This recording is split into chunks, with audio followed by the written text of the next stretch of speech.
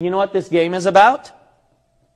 It is about a some kind of government setup called Omicron, where devils were disguising to be the authorities in power and controlling these people like slaves. So one of these beings or characters in the game start to speak out. In this game, one of the characters spoke out to the people in Omicron and told them the following words, which is very scary. I'm like very shocked, okay? The souls here are grey and withered. You can't get much power from them. The juiciest souls are in your dimension.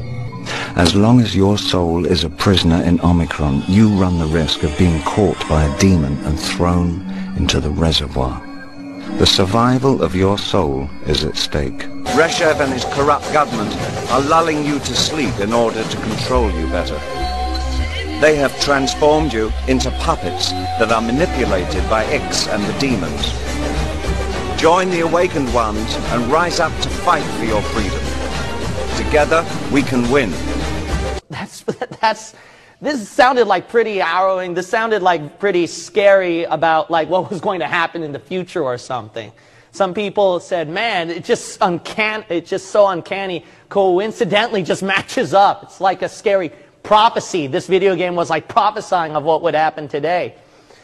So that's what it looked like. That's what it felt like to the people.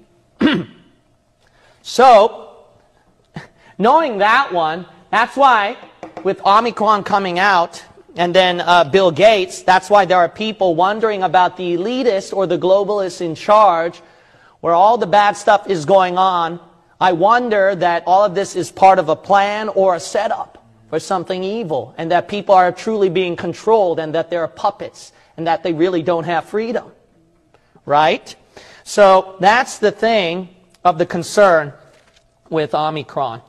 And then the video games seem to show a scary prediction on that one, just match coincidentally. So weird. Isn't that very weird? You have to admit that is very weird that it came out that way.